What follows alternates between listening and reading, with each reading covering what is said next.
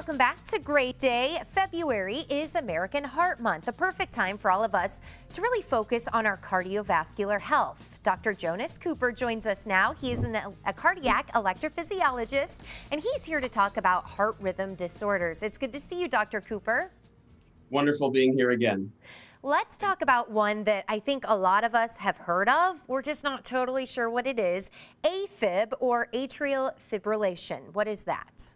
Atrial fibrillation is a heart rhythm disorder, sometimes called an arrhythmia, where portions of the heart beat too quickly and in an irregular fashion.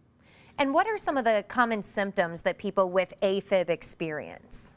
Sometimes it's very obvious, like a physical palpitation in the chest, and sometimes it's more subtle, like lower energy or fatigue or out of breathedness, and it's not as clear what's causing it, and atrial fibrillation can. And I'm glad you mentioned cause, because that's my next question. What causes AFib? Well, there are a few different causes. One of them is as we all age and move through life, we have more risk of atrial fibrillation, but other heart diseases, high blood pressure, diabetes, sleep apnea, family history, thyroid troubles can all contribute to whether or not someone has AFib. So how is this diagnosed?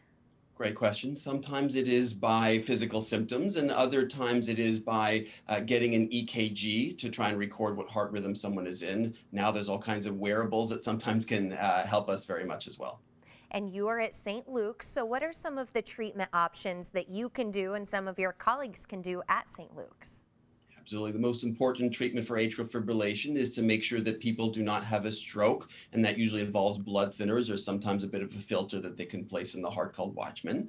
We try and make sure the heart doesn't go too fast or too slow, and if it continues to be a problem, we can try to restore normal rhythm with medicines or procedures.